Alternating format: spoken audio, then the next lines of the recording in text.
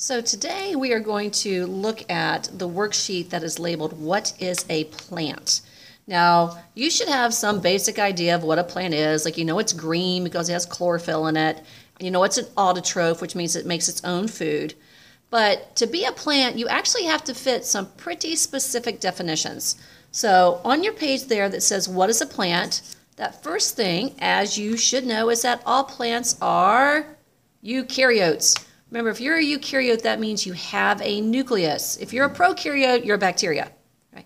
All plants have a nucleus. Also, as you guys know, they are all multicellular. This is why certain types of algae can't be called plants. Now, what you think of as seaweed, seaweed is an algae, it's not a plant. Because by definition, to be a plant, as you're going to see, you have to have leaves. And to be a leaf, you have to have certain layers. To be a root, you have to have certain layers. Well, seaweed have things that look like leaves, and they have things that look like roots, but they don't have the same layers. So we can't call them plants, even though they're multicellular. But a lot of your algae is actually unicellular, which is why it cannot be in this group. Okay. And also, you guys know, if you're a plant, you're an autotroph. And remember, autotrophs mean that you make your own food. Plants do photosynthesis. They have chloroplasts. They're green because of the chlorophyll that's inside of them. Okay. So we probably, as far as evolution is concerned, got plants from green algae. Green algae are eukaryotic. Okay. Seaweed, green seaweed is multicellular. They are autotrophs. And also, there's other characteristics that green algae share. Now, there's lots of different types of algae. Algae is classified according to its color. So there's brown algae, there's red algae, there's yellow algae, there's orange algae, which is called pyrophyta. It's my favorite. But green algae, they all have cell walls, but different types of algae have different things in their cell walls. Or obviously, brown algae doesn't have a lot of chlorophyll. Red algae doesn't have a lot of chlorophyll. So we believe that plants came from our friends green algae. So just some shared characteristics, and I'm sorry that this is shaking. But like I said, they all have cell walls made of cellulose. Remember, cellulose is the sugar. OSE at the end of the word means it's a sugar. And cellulose is basically like the bones of a plant. You guys have all eaten celery before. And you know, you peel off those strings and you chew them and chew them and chew them and they don't go away. Well, that's because the skin of celery is almost pure cellulose. It's strong, it's tough, it helps them stand up. And since we don't have an appendix, we can't break down cellulose. But brown algae doesn't have cellulose in its cell walls. Red algae doesn't have cellulose in its cell walls, but green algae does. Also, obviously, they're green. They have chlorophyll in them. If you remember, it's the green pigment that we need in order to do photosynthesis. Well, not us, but like red algae is not green. Red algae doesn't have chlorophyll in it. Okay? Carrots. Okay? Carrots aren't green. Okay? So carrots don't do photosynthesis. They have something called carotene in it. So orange algae has carotene in it. Red algae, not red. I mean, it's not green. Doesn't have chlorophyll in it. Green algae does. Plants have chlorophyll. Green algae has chlorophyll. And they all store food as a starch. Okay. All plants make sugar, but like you store fat, plants will store starch for like, think of it as the winter time when they're hibernating. Just like bears will eat and eat and eat and get really fat. So when they hibernate, they basically feed off their body fat. Well, around here in the wintertime, plants lose their leaves. So plants can't do photosynthesis, so plants are kind of hibernating. So they have to have a lot of sugar stored up in order to be able to survive the winter. Well, they store their food as starch. Something like brown algae, which is kelp, they store theirs as a weird kind of oil. So again, different types of algae don't fit a lot of the characteristics that we see in plants other than green algae. Now, obviously algae lives in water. So algae doesn't have to worry about drying out. Algae doesn't have to worry about when is it going to get its water, because you know all living things need water. But at some point in time, remember, evolution is all based on mutations. So at some point in time, this plant-like structure was created, and it had a mutation, and that mutation allowed it to live on land. So nature's like, okay, well, let me check this out for a little while. And like, oh, hey, you can't dry out. Or, oh, hey, you don't have to float in water. So over time, different adaptations have adapted. So for example, plants on land have to worry about water loss, evaporation. So all plants have a layer of dead cells on their surface, and that layer is called a cuticle. You have a cuticle. Now usually when you think about cuticles, you just think about your fingernails. Your entire body, the entire top layer of your skin is dead.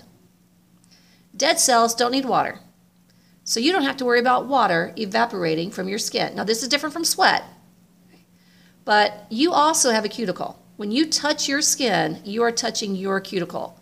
It is a layer of dead cells. Dead cells don't need water, so you don't have to worry about them drying out. Also, they carry out photosynthesis, so they have leaves. You're like, well, seaweed has things that look like leaves. Well, to be a leaf, you have to have certain parts. You have to have something called a spongy mesophyll. You have to have something called a palisade mesophyll. You just have to have things called stomata. You have to have things called guard cells. Okay? Well, green algae doesn't have those.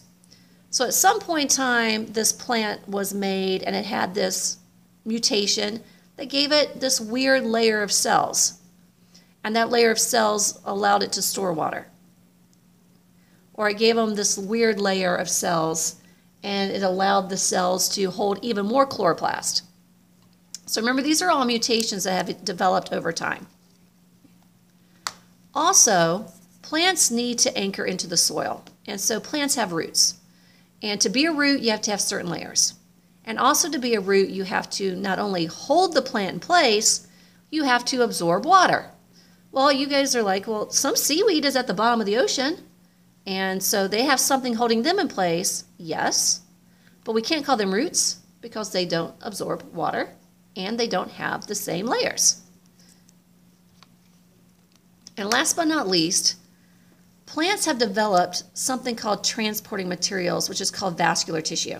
Now, anytime you see vascular, vascular always means a tube.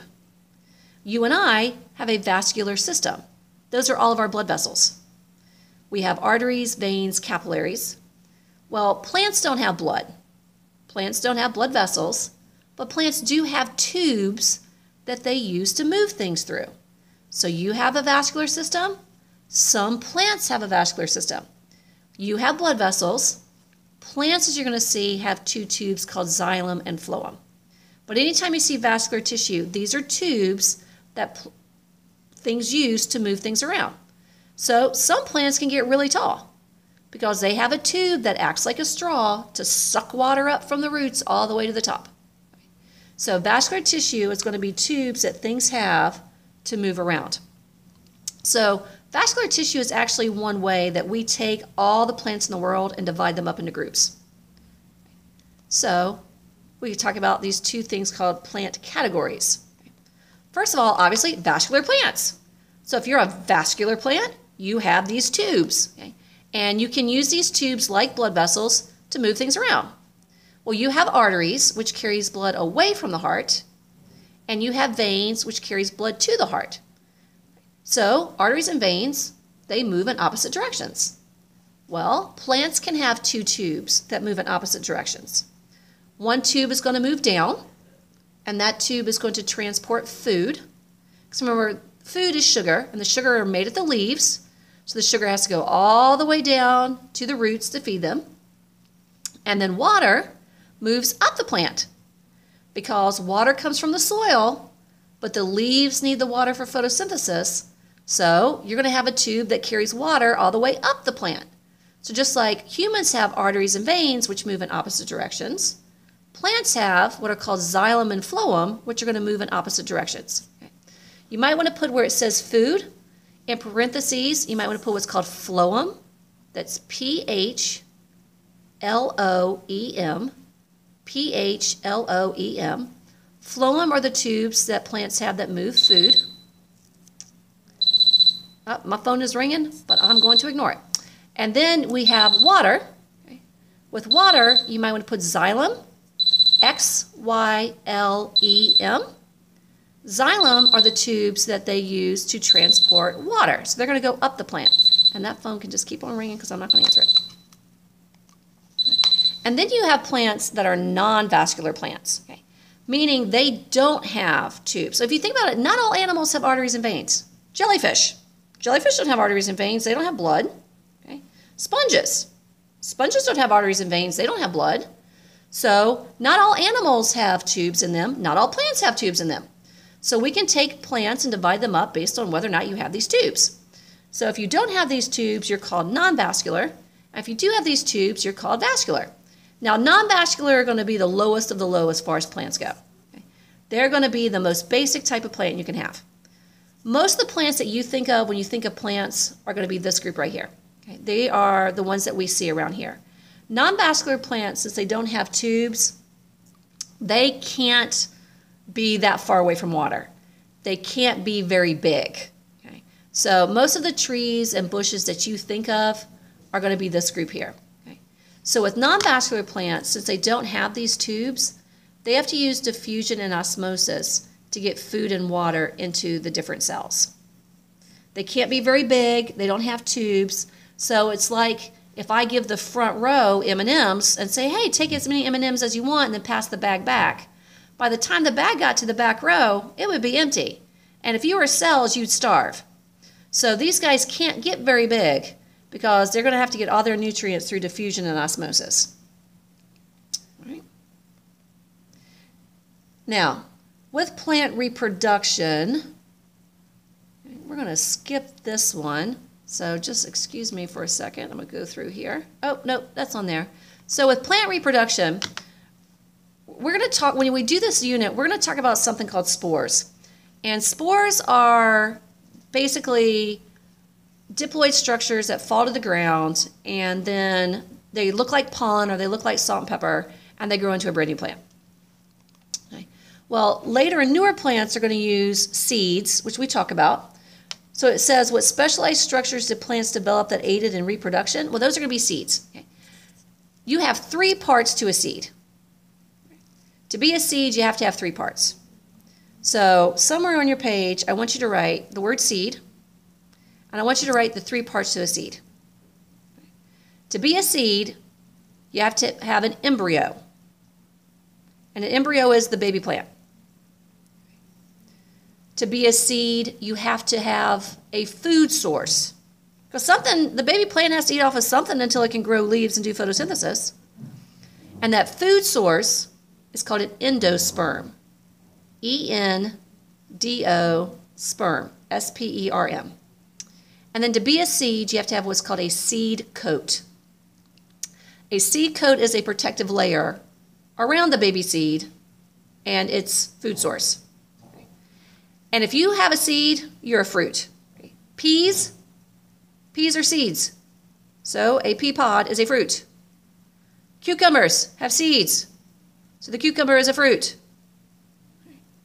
Watermelon, obviously a fruit. Squash, a fruit.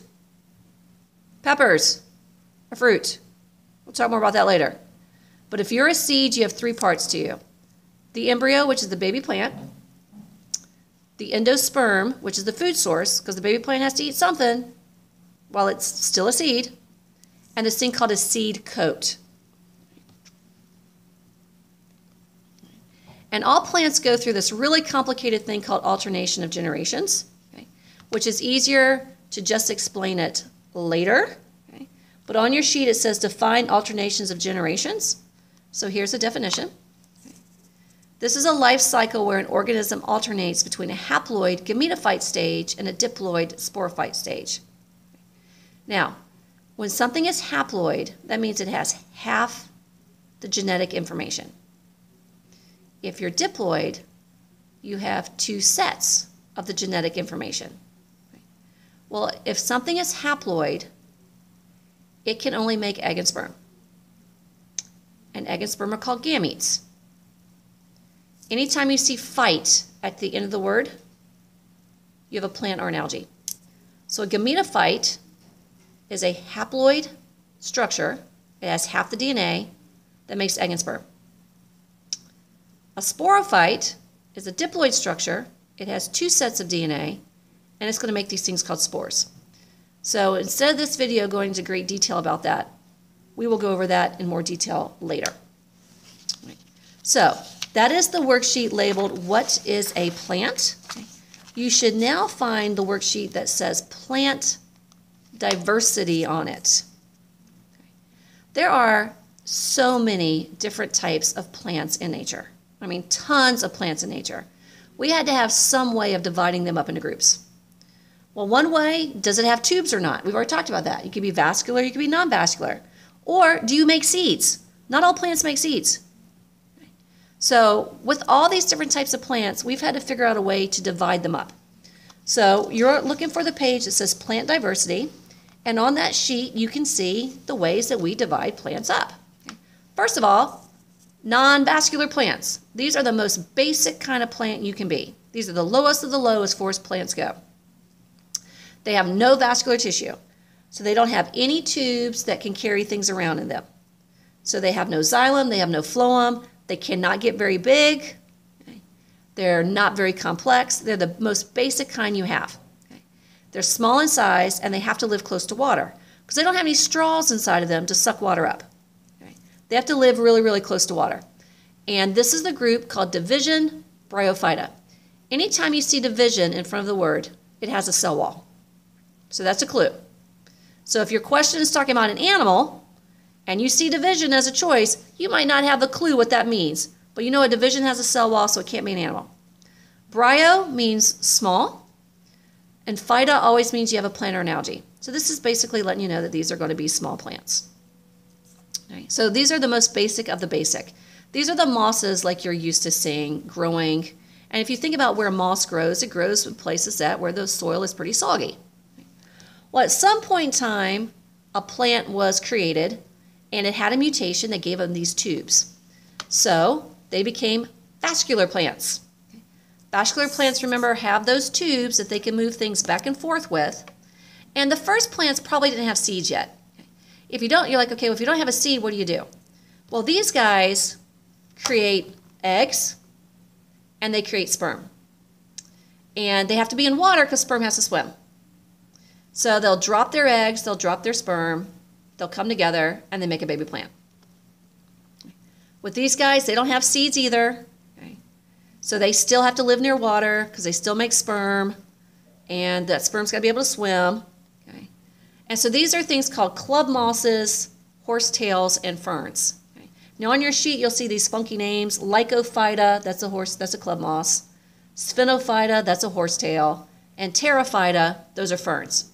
And most of you have seen ferns before. Okay? They do contain vascular tissue. So they do have these tubes that are like our blood vessels. Now, they don't have blood vessels, they don't have blood. But they do have tubes that move things around, and I mentioned these tubes before. Okay? You have xylem. Xylem are tubes made from dead cells that transport water up from the roots. I'm just going to ignore that phone. They have to be dead so they don't use up all the water. And then you have phloem, which are living cells that transport the sugar. Phloem have to be alive because sugar is so big. You have to use that sugar. Those cells have to be alive to move that sugar around. Okay? But xylem would be like, let's say, our veins because they move up our body, and phloem would be like our arteries. They're going to carry stuff down.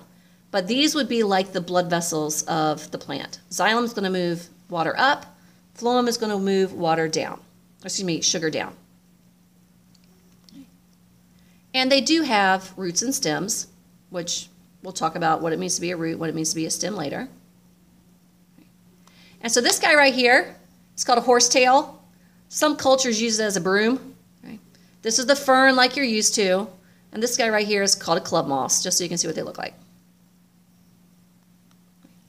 Now, seedless plants still have to be in water to reproduce, okay? Because they still have these sperm that have to swim in water. The egg has to stay wet. Okay? But seed plants do not have to be near water because seed plants make pollen. And pollen has two cells inside of it. And pollen actually has a sperm cell inside of it. And the pollen keeps that sperm cell safe. It doesn't have to swim. It can be picked up by rain. It can be picked up by water. It can be picked up by an animal. It can be picked up by wind. But seed plants do not have to be near water. So seed plants can grow a whole bunch of different places. So seed plants are probably what you think of when you think of a plant. Now with seed plants, we divide them into two groups. Now to be a seed, remember you have to have three parts. You have to have the baby plant, which is the embryo. You have to have food source, which is the endosperm, and then you have to have some type of protective coat around it. Well, we take seed plants and we divide them up into two groups based on the seed coat. The first guy here is called a gymnosperm. These are conifers. That's what you're used to. These are plants that make cones, like pine cones. Okay? Gumballs. Okay? Well, the pine cones and the gumballs actually have seeds inside of them. Okay? Right. Sperm is the word that we use for seed. Gymno means naked. These guys make seeds. Okay? They're an embryo, they're an endosperm, but lots of seeds share one seed coat. So a pine cone is actually the seed coat, and there's lots of baby plants and food source on the inside of it. Right? When you think of a peanut is not a gymnosperm. A peanut is a seed. The nut, the shell, is the seed coat. Okay? An apple seed has a shell on it. A sunflower seed has a shell on it. Okay? Well, gymnosperm, the name means naked seed because each baby plant does not have its own blanket protecting it. It would be like me taking all of you and wrapping you in one big blanket. And that one big blanket protects you. Well, that's what the cone is. That's going to be what protects it. They do have vascular tissue. They have those tubes. And like I said, they produce seeds inside of cones. And they will produce pollen that is carried by the wind.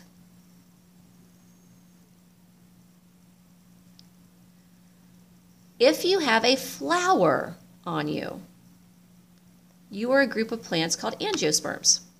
Okay. Angiosperms make fruits. Okay. Gymnosperms make cones to protect their seeds. Angiosperms make fruits to protect their seeds. When you eat the fruit, you are eating the reproductive organ of the plant. And the seed is inside of it. If you are a plant that makes a flower, you make a fruit. If you have a seed, you are a fruit. If you're a vegetable, you're a root, a stem, or a leaf. Carrots are roots, they're vegetables. Lettuce are leaves, it's a vegetable. Peppers have seeds in them, it's a fruit. And so if you are a plant that makes a flower, you are called an angiosperm. So they have flowers to help efficiently transfer gametes. Remember, gametes are the egg and sperm. Just in the case of these guys, the sperm doesn't have to swim. The sperm is carried in pollen. Okay?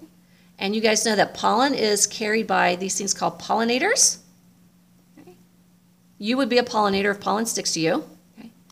And like I mentioned, seeds develop inside of protective fruits that aid in dispersal.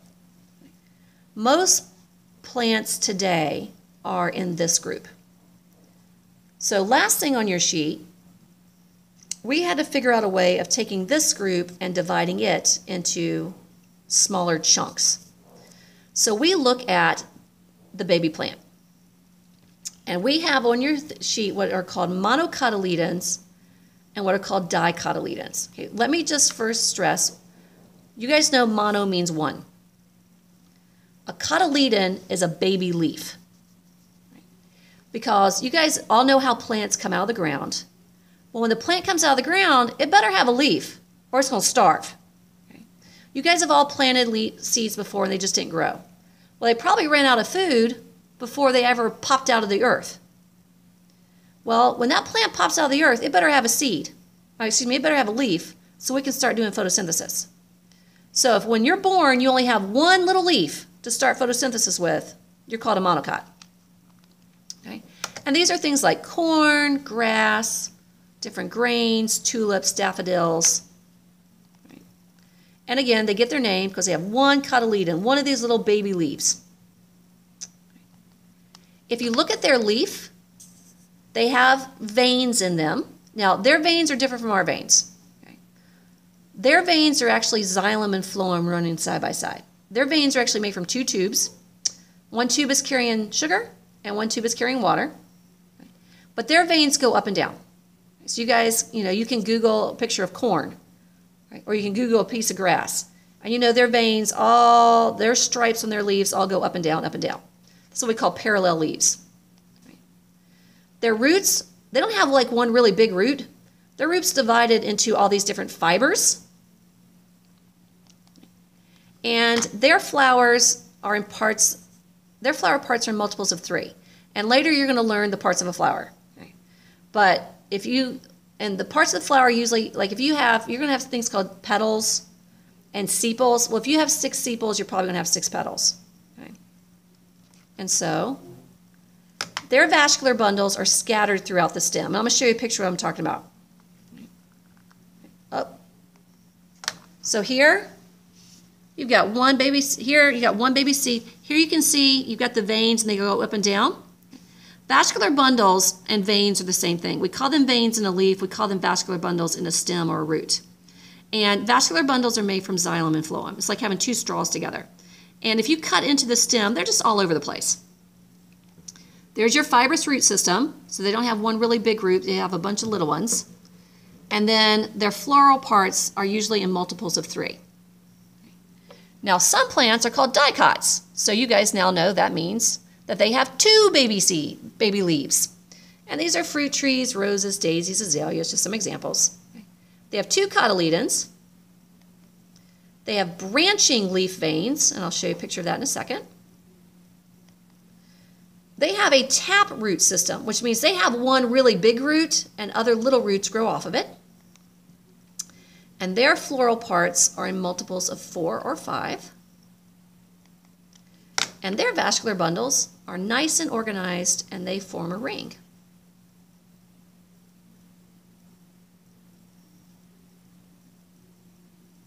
So here you can see parallel veins. Those are the branching ones.